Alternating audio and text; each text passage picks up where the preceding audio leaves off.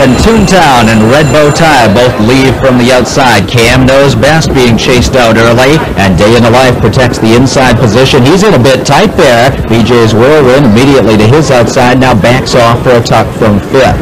Western Ideal settles in 6th. 7th on the inside as the field moves around the turn is Noble Ability. Tulane is 8th, and Run to the Bank at the back of the pack trails the field as they head toward the quarter, and Toontown works his way to the front in 26 and 4. But here comes Red Bow Tie, and Red Bow Tie is charging hard on the outside, and he moves past Toontown to take the lead. Cam Knows Best is up on the bid. He's racing along in 3rd. Day in a Life is gapped slightly 2 lengths further back. BJ's Whirlwind comes first over, and he's rushing quickly up on the outside for Dave Miller. Western Ideal is gapped off that cover, but is rushing up into a striking position, and Noble Ability's coming on. He's now 3rd over on the outside as they hit the half in 54 and 1, and Red Bow Tie has yielded the lead. It's BJ's Whirlwind moving on to the front, and Western Ideal's up on the outside to challenge. Red Bow Tie is now locked in 3rd. Toontown gets to the outside in 4th, but is gapped slightly off cover. Cam Knows Best is going to need room. He's pinned down 5th.